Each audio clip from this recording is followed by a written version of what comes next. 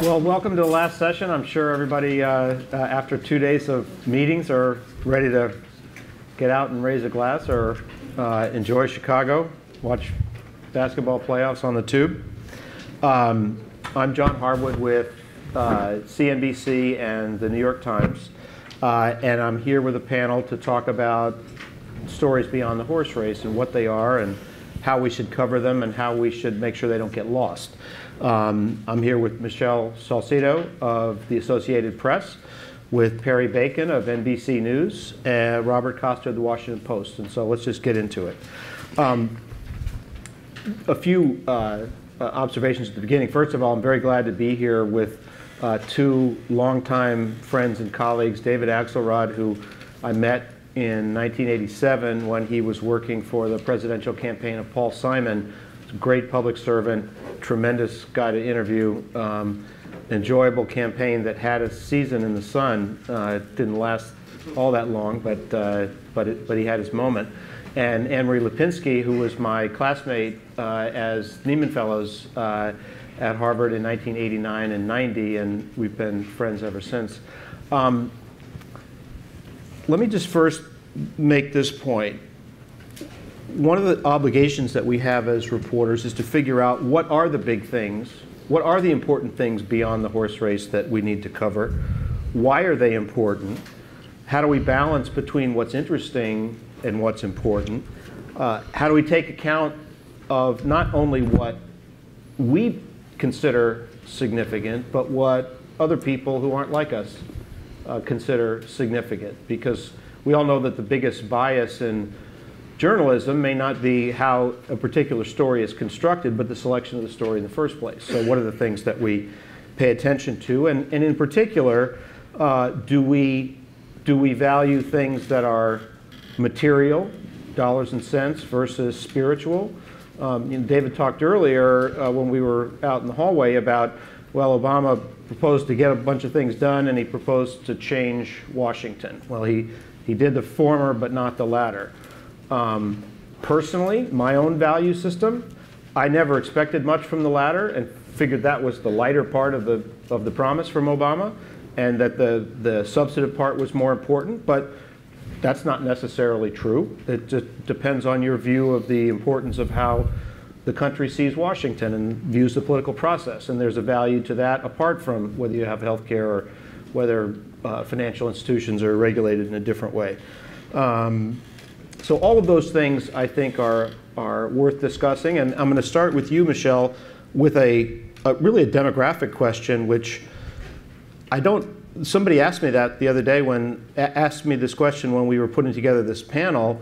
I didn't know the answer, and I should have thought about it more given the changing nature of our population. But why are there so few Latino political reporters, and how do you think that the political reporting profession should make sure that issues that matter to Latinos are kept alive in the conversation? I think that that's an excellent question, and it's one that the National Association of Hispanic Journalists, for one, has been wrestling with since their inception. It's one of the reasons that they were formed more than 30 years ago, and nobody's got an answer. I think part of the issue was the reporters that had been hired into legacy media. So many of them were laid off when the industry contracted in 2006, 2007, 2008, all through there, and we really haven't had an opportunity to rehire. And now we have social media, which those demographics really haven't changed either. There's a theory that the more people you put in hiring positions of color, the more your newsroom will diversify. But again, because so many people who were on those tracks who were laid off, it's really kind of left us with a dearth. And so I think that is there a hole in our coverage as a result? I think there's definitely a hole in our coverage, and I've only had the opportunity to be here today. But just in looking at some of the presentations, I saw some African Americans. I didn't see any Latinos. I didn't see the issue of Latinos being raised at all. And the participation rate for Latinos is considerably lower, like double-digit lower, than whites and African Americans. And yet it's the fastest growing demographic in this country. There are, by 2025, I think it is, an estimated 1 million Latinos will come of age, will turn 18 per year. That's 1 million people who are eligible to vote per year, and yet right now the participation rate is in the 30s. Is around 30% of eligible voters. That in order for us to have a voice in the policies that are being formulated, not only in Washington, but even as locally as the school boards, we really need to get that. We really need to get those numbers up.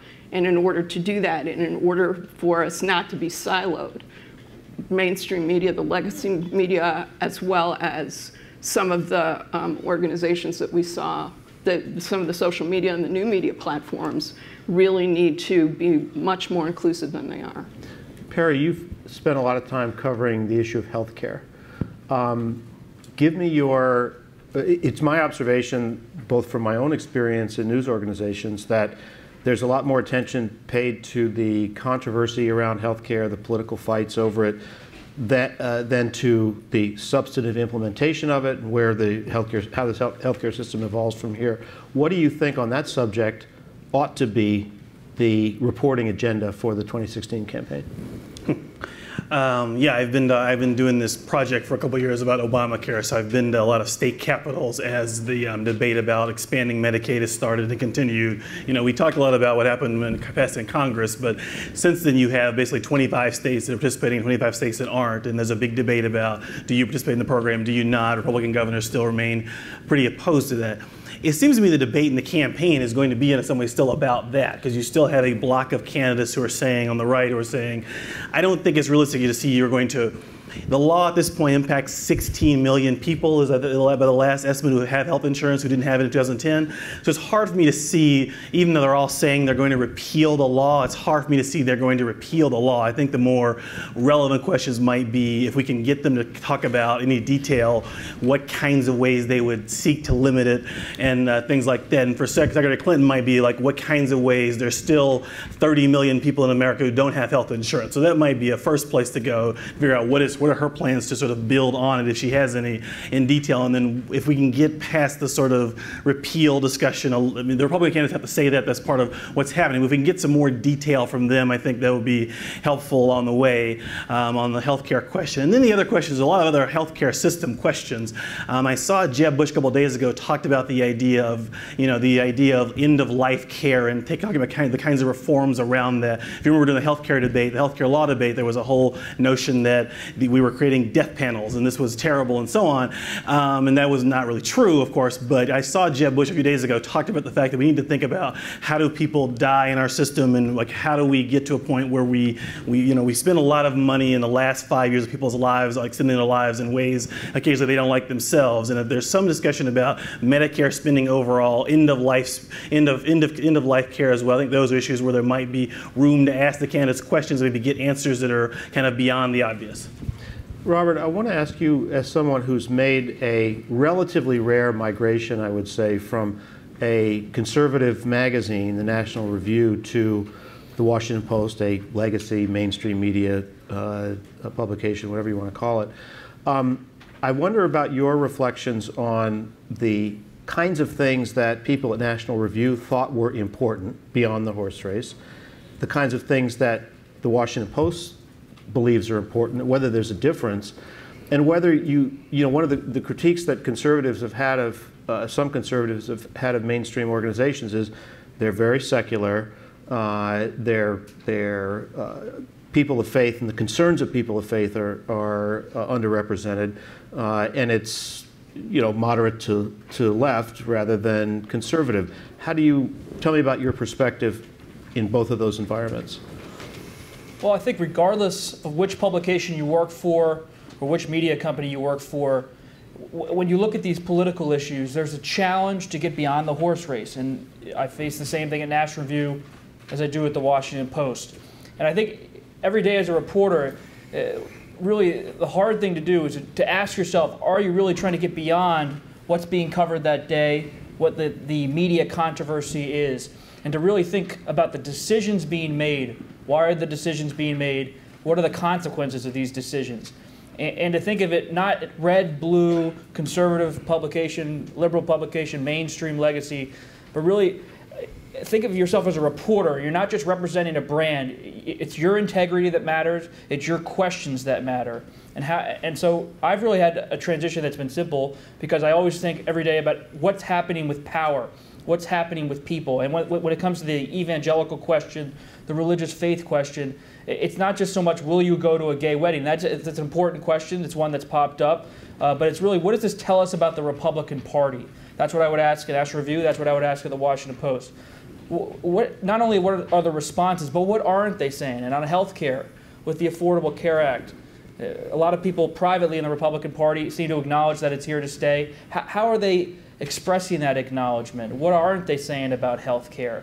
And so when it comes to the institution you work for, I would distance yourself from it in the sense that you're not who you work for. You are yourself as a reporter, and it's your duty to come up with enterprising ways at looking at questions and not just settle back on doing stories that you think kind of reflect whatever the paper or network wants.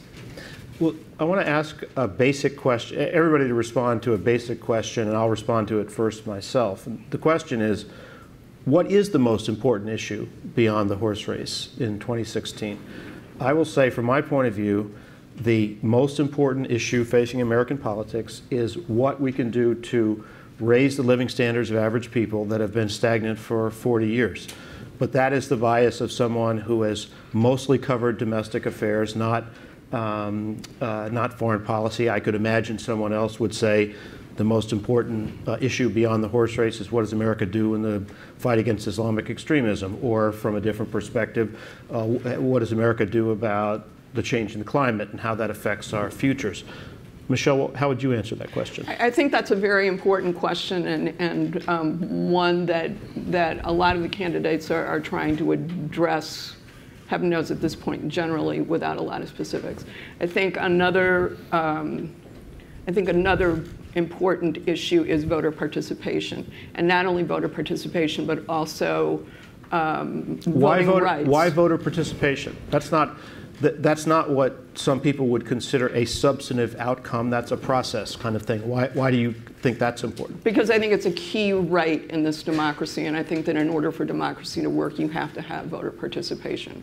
And so when you have, when you open the system up, you get more voices, and when you get more voices, you have a richer discussion, and you're able to formulate better policy. So that the way you look at it, there's something much larger at stake in, say, discussion of voter ID laws than campaign mechanics or the competition between campaigns. Absolutely, I think it goes back to why the people were on the bridge at Selma, Alabama, and in those instances, in that particular instance, and in those marches.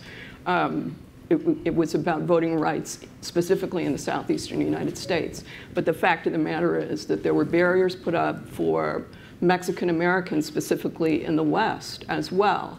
And so that the fight that went on 50 years ago, and that blacks so courageously were in the forefront of, in fact, has been going on in this country for many people of color, and it continues today. And I think that we need to pay more attention to it as a civil right, as opposed to a mechanical voting process. Perry, what's the most important issue beyond the horse race?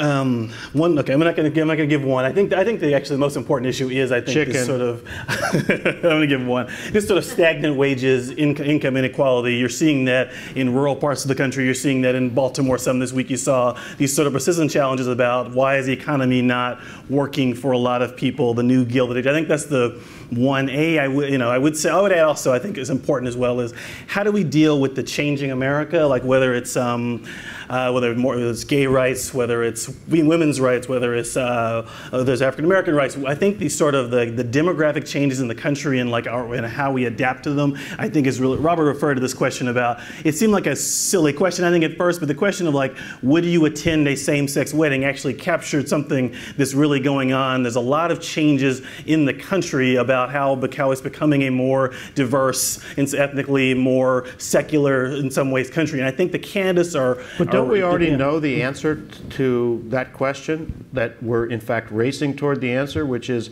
we're moving full speed in the direction of tolerance, and that's a game that's been decided? I don't think so. So I think I would sort of hesitate to say that it's going to be in a country that passed.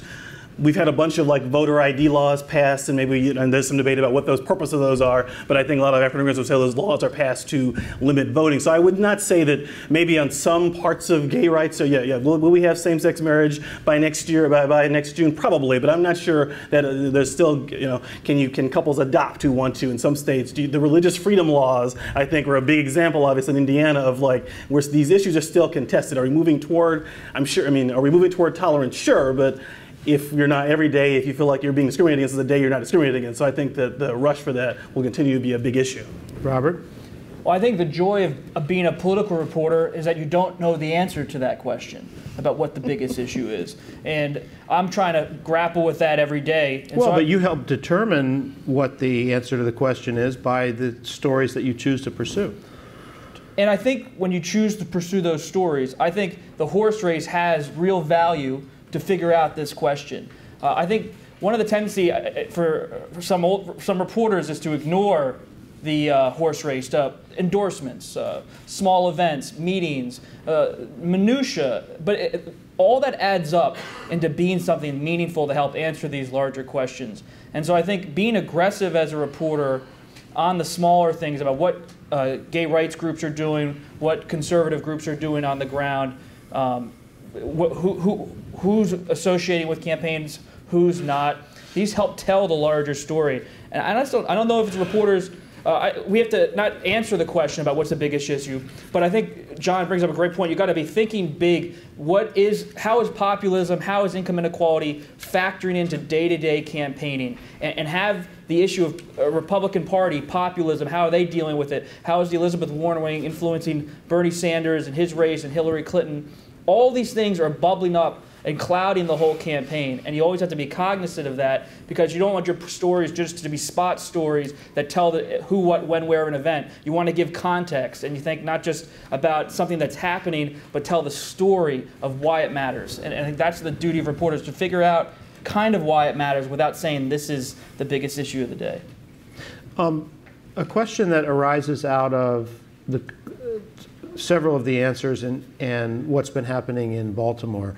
One of the striking things for people around my age about the rise of Barack Obama was how quickly we saw a successful African American candidacy, but it was of a particular type.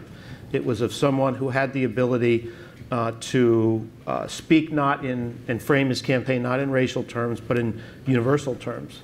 And he's gotten some criticism, in fact, for not articulating enough of the particular points of view until the second term of his presidency relating to the issues of African Americans.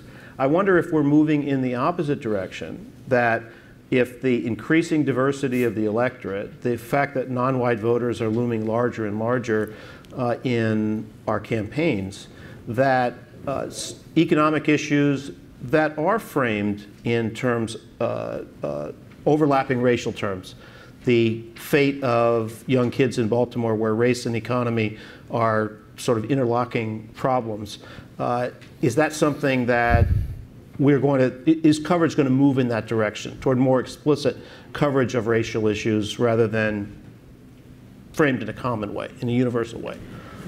I guess I would say I hope so. I mean, the short answer, the president had to be elected by speaking in a sort of post-racial or way, and I'm not using the right term, the president had to play down race to win, I would argue, particularly in 2008. I don't think we as a media should necessarily follow. I think we and me as a journalist, I would say, sort of follow that instinct as well. But there are statistics. I mean, there's a book out that a lot of people are talking about now. It's called The New Jim Crow, and it came out in 2010, but it's become more influential. And the idea being a lot of our public policies, whether intentionally or unintentionally, resulted in a lot of sort of a mass incarceration problem that is very, very large. This is not a new problem, but you're seeing for the first time it's really being, if you heard Senator Clinton's speech a few weeks ago where she went in New York, she was talking about the 1.5 million African American men who are sort of missing from our society. That's a story itself that we should cover in a very precise way, like what's happening in a place like Baltimore, why is poverty so persistent and so strong. And so I think you're already seeing that, and I know Jeb Bush wrote an op-ed about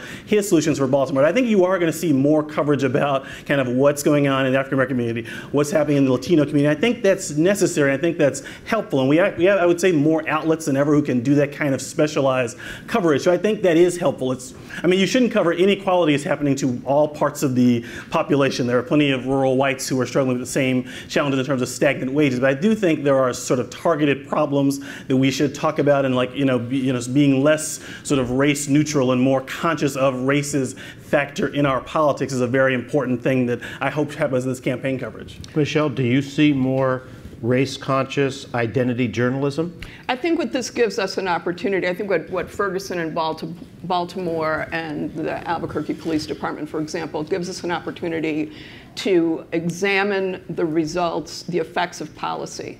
And it sounds kind of wonkish, and it sounds like it might be kind of a snore, and I guess that's our job. And I know it's our job to make it more interesting. But the fact is that a lot of the reason some of these inequalities exist go back to policies that were made 40 and 50 years ago. The housing policy is a perfect example of that. I think it was NPR had a story about how Levittown and the decision to sell only to whites enabled our parents' generation, and therefore our generation, to accumulate personal wealth, to send their kids to school, so that they could be well educated, get white-collar jobs, accumulate wealth themselves, and it kind of went on. The policy toward blacks was to provide public housing, which was basically rental, and they never got the opportunity through public policy, through conscious public policy, to accumulate those wealths, and now to accumulate that wealth,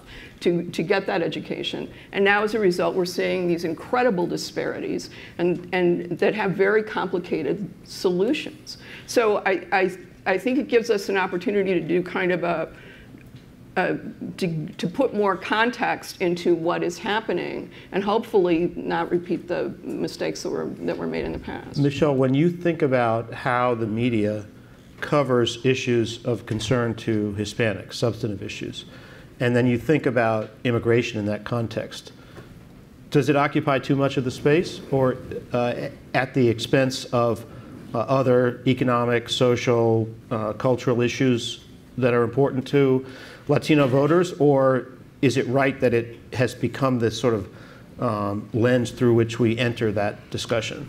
Immigration is really a litmus test for Latino voters, and it's a litmus test in the sense of it gives them an opportunity, it gives Latino voters and Latinos in general an opportunity to see how the candidates kind of feel about them and how they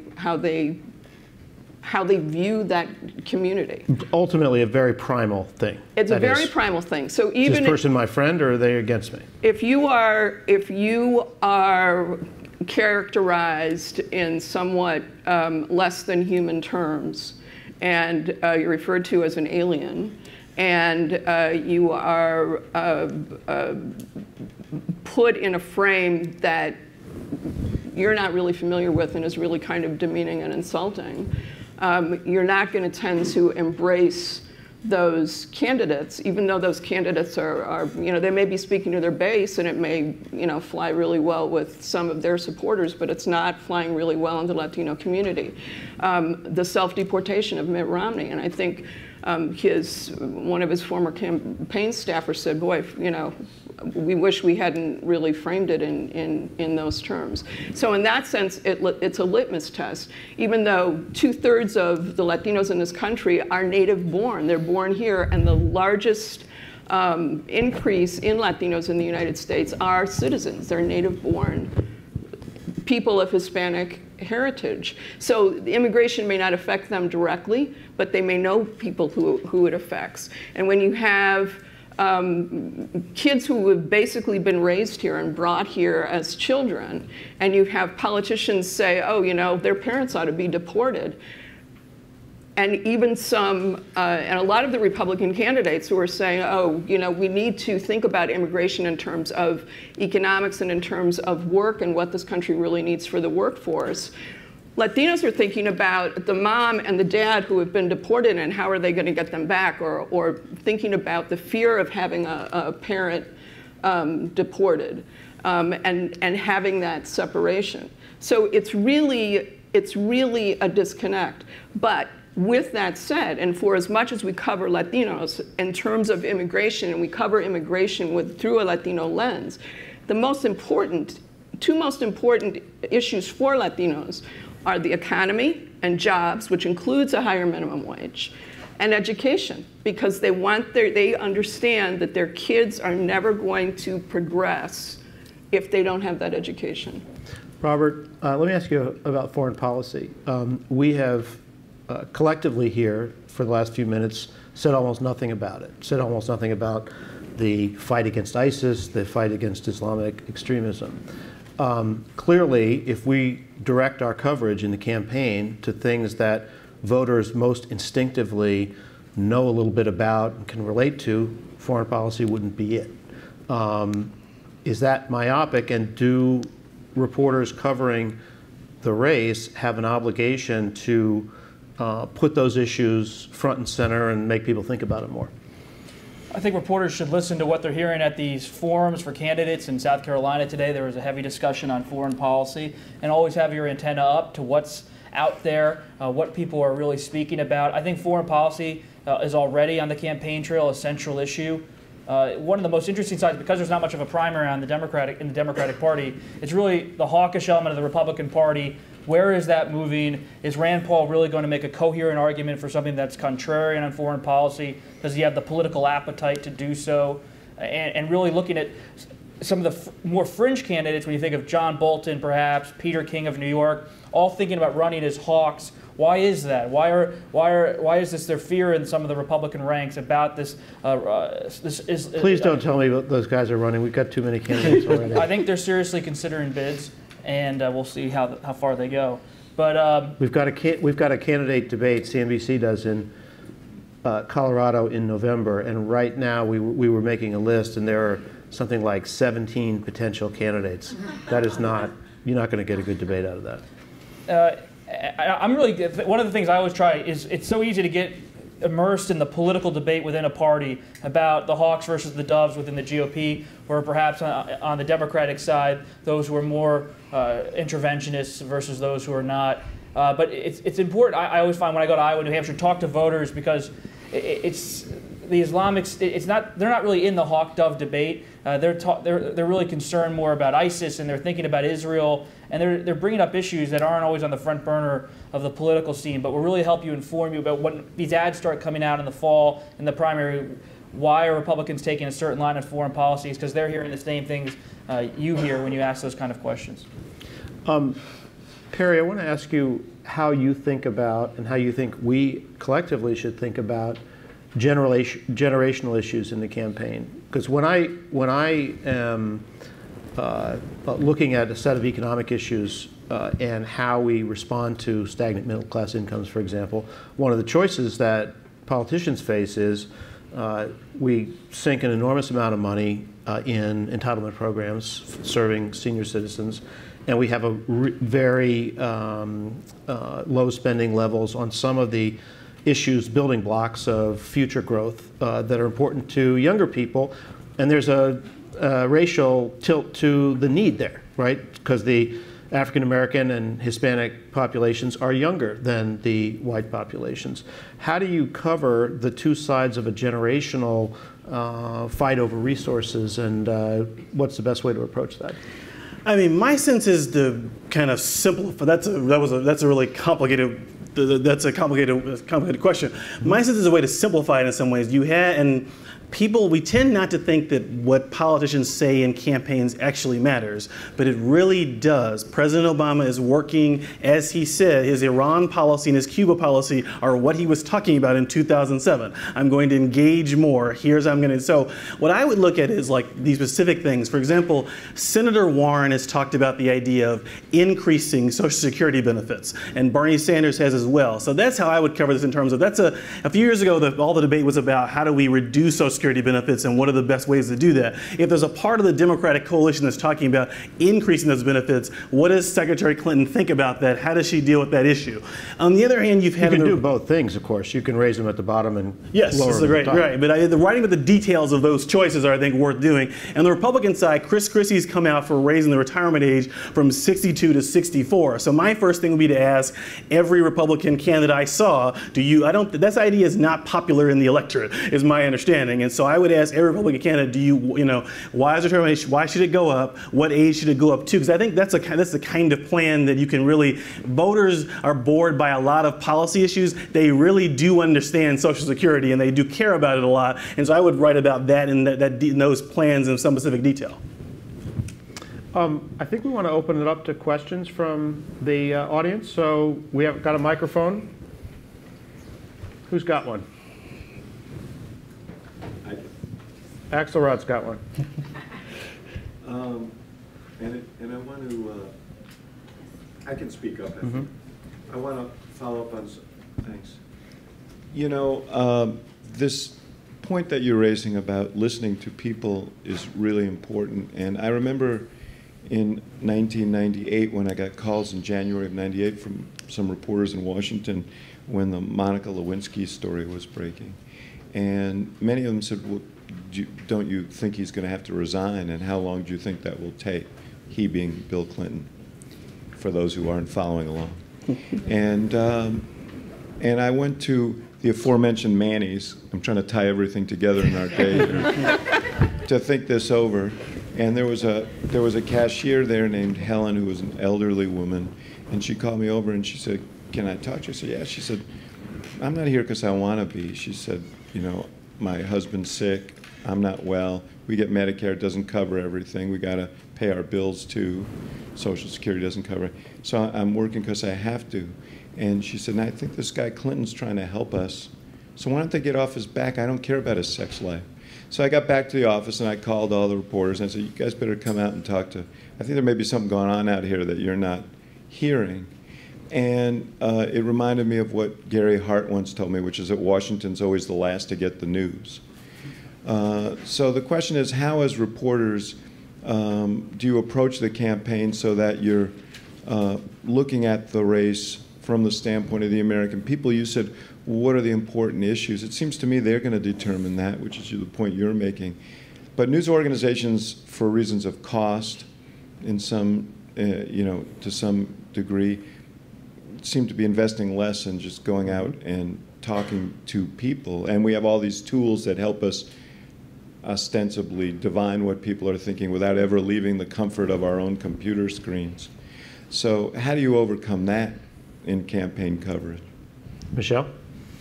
I think that's a great question, and as a desk editor in Washington, it's one that I grapple with many times a day. I mean, the copy comes in, and I have tremendous respect for my colleagues. I don't think there are any better political reporters in the business. They're certainly, they are it.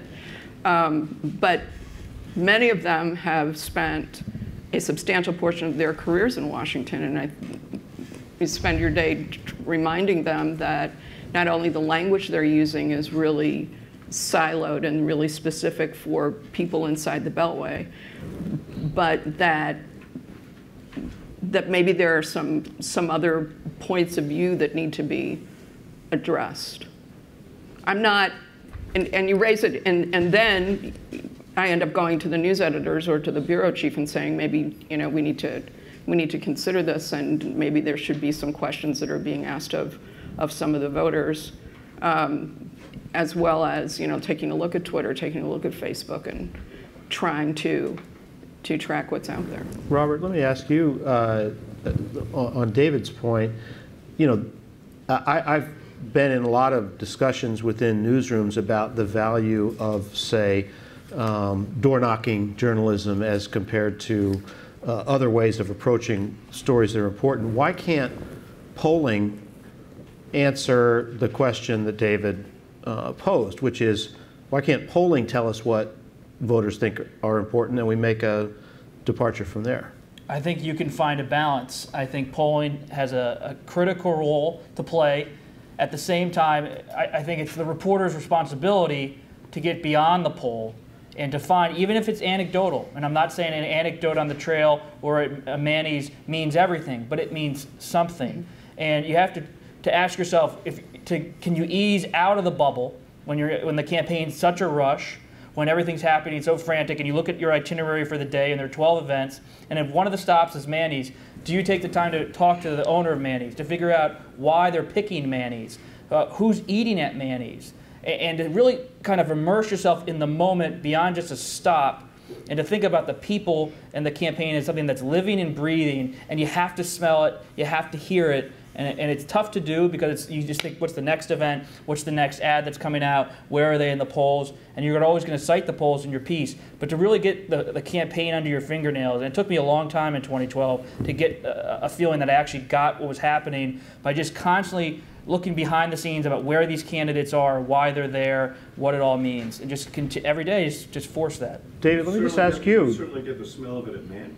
Yeah, you can. But let me ask you, pose a question to you. Can polling do that for us? Certainly we saw in the aftermath of the Lewinsky scandal, notwithstanding all of the coverage, Bill Clinton had very robust approval ratings. So in that sense, what you got at Manny's from the cashier, you were getting every day in opinion polls.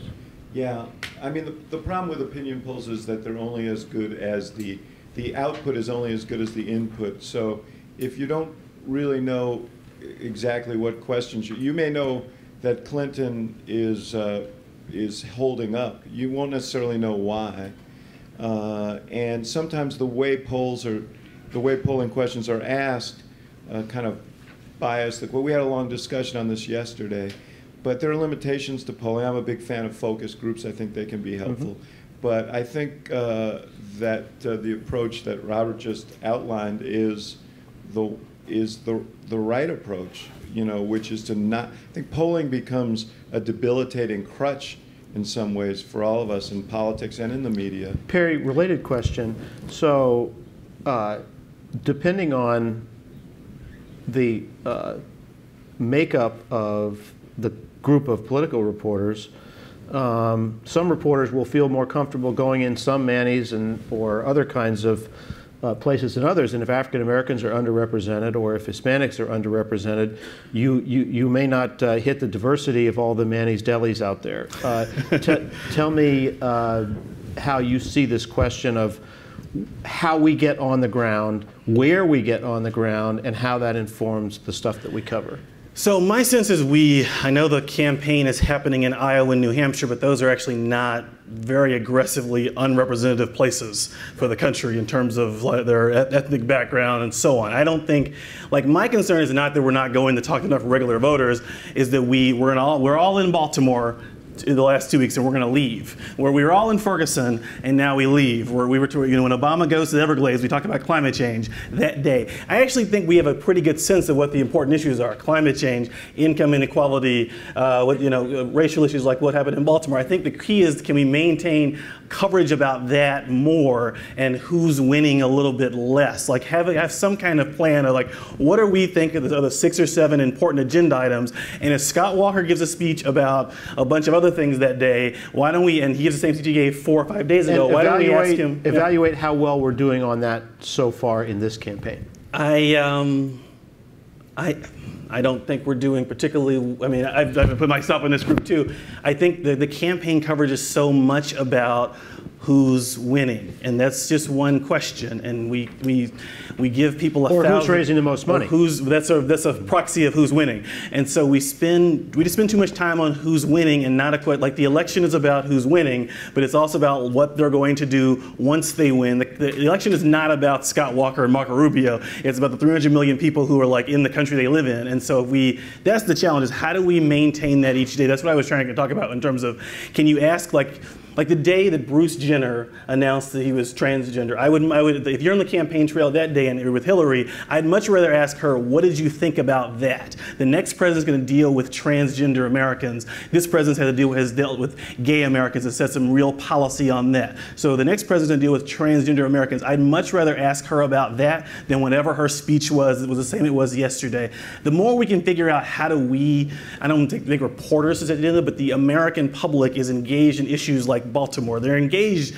Bruce Jenner was watched by 17 million people when he made his comments, and I know that seems like a celebrity story, but what, you know, the state of transgender Americans is actually a subject I would love to hear the candidates talk about. And I just feel like in general we spend a lot of time asking candidates.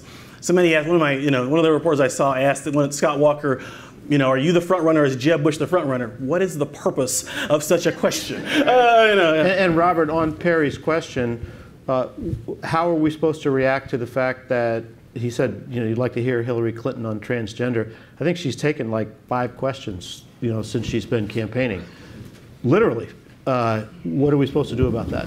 Well, one, I think reporters have to be much more aggressive in pushing for interviews and pushing for interviews with principals. I think the press corps gets bossed around too much. I think it's abhorrent how the press is usually treated by campaigns, and I think reporters too often let flacks, especially, get away with murder when it comes to messaging, spin. I mean, if there's anything reporters agreed together, I think it's in 2016, be more aggressive. Don't let the campaigns maintain. How can you make a campaigin make Hillary Clinton give you an interview? I think reporters accept because I've been trying myself. I would like to know this. I think we're all under such intense pressure, regardless of which institution you work for, that it's hard sometimes to push back because you're under pressure to produce content. But I think it just, when it comes to the question about Secretary Clinton, she should be asked more questions. But I also think in this environment, if she's not going to take questions, or if a Republican candidate's not going to take questions, you need to also be aggressive in finding ways from the outside in. And I always, my tool usually is to find people who are not getting the pre-approved talking points from the campaign. Right. Who are the friends, the allies, the confidants from campaigns past advisors, people who are going to be candid. And even if they're just on background, you hopefully get them on the record. But the Kevin Maddens and Stephanie Cutters of the world, they're very useful in giving you the campaign line, and they play an important role. But if you really want to understand the context of a candidate, they're often not that useful. And you have to find other people to populate your Rolodex or whatever you have with those names. Michele? I think that Paul Lewis made a really important point in the last panel, and that was that in the last 3 elections, the three seminal moments came not from political journalists and people who are covering the campaigns, but from citizen journalists. And I think we do need to look more at that nexus of not citizen journalists, but citizens who have the access, voters who have the access, because they are the ones who are getting the access. We're not getting the access, they're getting the access. So it goes back to what Mr. Axelrod was saying about touching base with those folks who are out there to find out what is on their mind, and then also mining the social media, the folks that are posting the videos and the photos and the tweets out of those campaign events that we can't get into. John, I reject your premise a little bit in that the Huffington Post did this excellent story the other day where they went back and figured out what were the candidates' views on the 2008 bailout. These people all have 12 press secretaries each. I mean, do we need to have Hillary on camera? That'd be great, but I don't think, realistically, we should just ask the questions, and if they give it through a spokesman, I think the sort of notion we have to have the candidates on camera every 10 seconds is, ultimately, I want to know what her view is on TPP. No. If Nick Merrill says it, that's fine. I just want to know what her position is. That's what I want to get at is like, whether she does a press avail every day, I'd love her to do that. I don't care. I want to get what her view is on the issues. If her spokesmen are also stonewalling, we should say that, and that's important. But I think the sort of, will she take 7 questions? She's not going to take a lot of questions. She's the front runner. I get that. But we can figure out a way to answer the core questions as opposed to focusing on the access, is what I would say. David, if anybody in this room would know how to make a campaign make their candidate accessible, it would be you. Is there a way to pressure a campaign in a strong position? A campaign in a strong position? Yes. Like a front runner, like this. Yeah, yeah. No, I think that if it becomes a meme in the press, in the media writ large, that the candidate is cloistered, I think you do feel that, you know, people will cough up the candidate, you know, a little bit more readily. You know, we just had a long sidebar discussion about the fact that I think authenticity is an important element of being a viable candidate for president. And it's hard to convey that unless you expose yourself a little bit to questions. The one thing I would say is, when I was working in the White House, you know, we did an awful lot of interviews with local TV markets, and the White House press corps got very offended by that and said, you know, he's just trying to dodge the really hard and sophisticated questions that we would ask. And no, that was the point. The truth is that more people watch their local newscast than a lot of the stuff that the folks in the White House, you know, vehicles that they. Right. So, you know, there may be different ways in which you choose to answer questions. It may not be in a press scrum, but I think that there is a way to pressure, there should be a way to pressure candidates to be available to in some form or fashion. Anne-Marie? Yeah, I want to go back to what Michele said, and she was referencing what Paul Lewis said. Is he still here? Hi. Which I think is one of the most important things we heard today, which is this shift from, and so he's talking about access reporting, but the access, that's what's shifted. So the access is not to we all, the access is more and more to voters. And so I'd be really curious to hear from each of you, John included, are there specific things that you're going to do this cycle to acknowledge that fundamental shift in how campaigns are operating, and, you know, a decreasing amount of access and information for traditional journalists and more for what we might think of as, you know, potential citizen collaborators in how we do our work? I'd say real quick, I think this time right now, just as it was in 2011, is the most important time of the campaign for reporters, because you can get a little bit of access of seeing the candidate and really building the relationships with people in these early states and the swing states that are going to pay off long term once all those walls come down with access. I find the ally is the key to campaign reporting. You have to find the allies, and you can get those email, and that's the other secret I always find. Get the Gmail, get the cell phone, get the office number, get the home number, and just be aggressive in asking for those 4 things. Because if you get those of allies, the campaigns can put up as many walls as they want with access, but then you at least have a network of 20 to 30 people per candidate who you have constant reach to. And that really gets the campaigns irritated eventually, but those allies, that's your key in a world where it's cloistered. I think I disagree with I think the reporters who covered Al Gore had more access to him than the ones who covered President Obama in 2012. I'm not sure they did a particularly better job. I think that, to be blunt about it, I think that I read like this website Vox. I don't know if you all read it or not. I learn a lot about the campaign from that website. They have a very low travel budget and therefore very little access. They do a lot of like really substantive. It might be time to think about if we're not going to get access anyway, and I would argue access didn't give us a lot when we had it in terms of like a discussion about the public policy decisions and thoughts of these people. I don't know if we were getting a lot of it to begin with. It might be time to think about, we're not getting the access, so why don't we think about how do we like covering the campaign differently? Marco Rubio was the Speaker of the House in Florida and made a lot of decisions. Why don't we write about those as a lens into his governing strategy? Hillary Clinton was the Secretary of State for 4 years. My guess is that it'll give us a clue to her foreign policy approach would be to talk about that as opposed to, you know, getting access to her to ask her what are the sort of the news of the day questions. I think some of this like, I'm a journalist. I covered 2004. I had a lot of access to John and Kerry. I think there's a little bit of times of nostalgia for that. When my sense is, I was out with Scott Walker a few days ago. I don't think he's getting access to anybody except for like Breitbart.com. I don't think that other people are getting a lot of access in terms of citizens either. I think that we may be in a sort of a post-access era. And I know I follow sports a lot too. And right now they're having the same problem. LeBron James does not want to talk to the Sports Illustrated unless he has something he wants to give. He has millions of Twitter followers. So does President Obama. So does Hillary Clinton. They don't need anybody to really talk to. So we have to think about, if access is done, what can we give people outside of like, here's a transcript of what they said. Let me just say one word on behalf of politicians. It's also true that if what you get when you provide access is a whole bunch of stupid questions. I agree with that completely. Process and gotcha questions, and I appreciate your point on transgender, but you can see where they could go. I agree. Turn into a game there as well. If you want to, I think most of them are willing to have substantive conversations, but most of the conversations that go on, or a lot of the conversations that go on between candidates and scrums tend to become less than substantive and more about how do we get them to commit news today. Right. Yeah.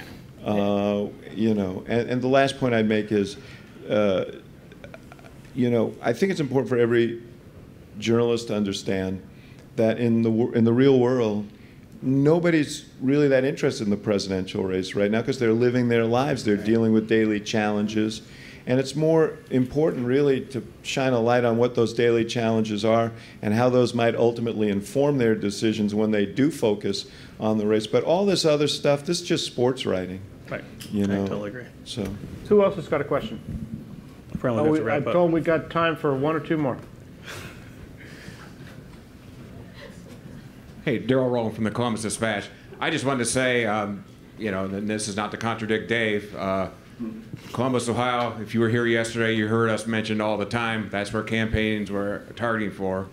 To this day, despite repeated requests, we've never gotten an interview with either candidate or President Obama in either campaign. So my daughter went to Oberlin College, and there was an interview given to the college newspaper while she was there, but never to what's your organization? The Columbus Dispatch.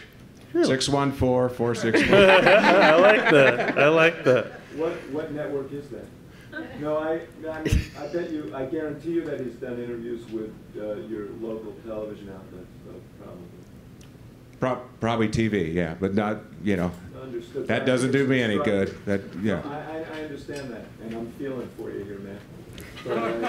But I'm just telling you that from the standpoint of the decision makers, if you're going to apportion time, your goal is to reach as many people as possible, and the local television outlets are an effective way to do it. But I don't mean, look, I'm a print guy. I came from print. I have a bias that way. But the work, most of the people I know aren't picking up newspapers. So yeah, a lot of people I know are, but most of the people, especially over 50, aren't. All right, we got one last question. There's websites and there's video. Sure. It kind of goes back to what was said yesterday by the candidates' own people, that they don't need us anymore.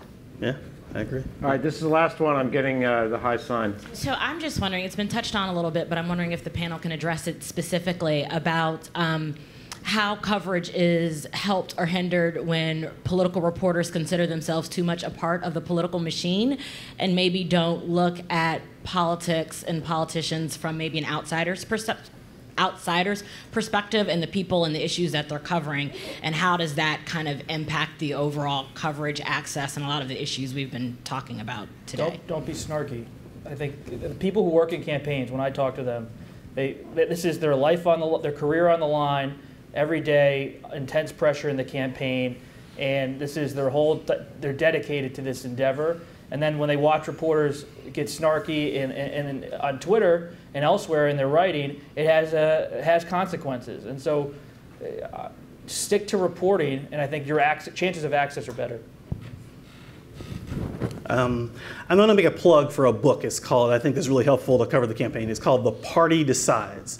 And that's a way to think of it, called The Party Decides. And it's a good way to look at campaigns actually are not, in some ways it's not about Scott Walker winning all the votes. It's in some ways about, does the Republican Party choose Scott Walker or not? So you can cover the campaign from the outside in some ways by thinking about the center of the story is really not about Hillary Clinton. It's like, is she for debt-free college? Is she for body cameras? And if you cover from that angle, bringing the ideas back into them as opposed to what are they doing and what is her hair color change and so on, then it's much easier to cover the campaign. It requires less access, and it's actually, most people are not obsessed with political celebrities in the first place. It's actually a more valuable way to cover the campaign, I would say. Michele, how do we stay out of the political establishment and keep an outsider's point of view? Well, I think from, especially with a wire service, especially with a wire service like the Associated Press, I mean, we're servicing hundreds of papers and hundreds of, if not thousands of news outlets across the country. So it's very difficult to get granular and really kind of on the street in order to elevate those stories to the level of a political campaign. It's much more efficient, rightly or wrongly, to cover the institution and to cover the campaign and to cover the horse race. And especially since for text, the real estate, the amount of space that's available has just evaporated. So where once reporters had the opportunity to write 1,500 words and include all of the detail and the color, that's gone. And if we're lucky if anywhere between 400 and 600 words is now being used to cover a campaign. And so the focus has to be much tighter. I disagree with the premise of the question a little bit, that the reporters are part of the political establishment, as it were. They become so part of the campaign that they really don't have the distance. I think that there's a tremendous balancing act that goes on to be able to get information from people who don't necessarily want to be as candid as you would like them to be, while at the same time having enough distance that you're coming up with story ideas that are going to be of interest to readers and to editors. And I would just say, if anybody on this panel might be vulnerable to that idea, that charge, it would be me. I grew up inside the Beltway. My dad was a political journalist. I've been around this process for a long time. All I can say is that what I try to do in covering the process, I'm mindful of issues related to the horse race, but I try to keep in my own head front and center what's real, what is possible to happen if this person or that person gets elected, what's likely to happen, and understand how the election gets translated into public policy in the lives of people in the country. And I think that's a good prescription. We all fall short of that, but do the best we can. John did this great interview with Ted Cruz. If you Google it, it's a really good example of asking real questions that are not silly, and he really got in the questions that I had too, and it was a really great interview. Google Ted CNBC, John Harwood, Ted Cruz. Check it out. I think that's a great example of what to do in this job. Would you guys join me in thanking our panel, Michele, Perry, and Robert?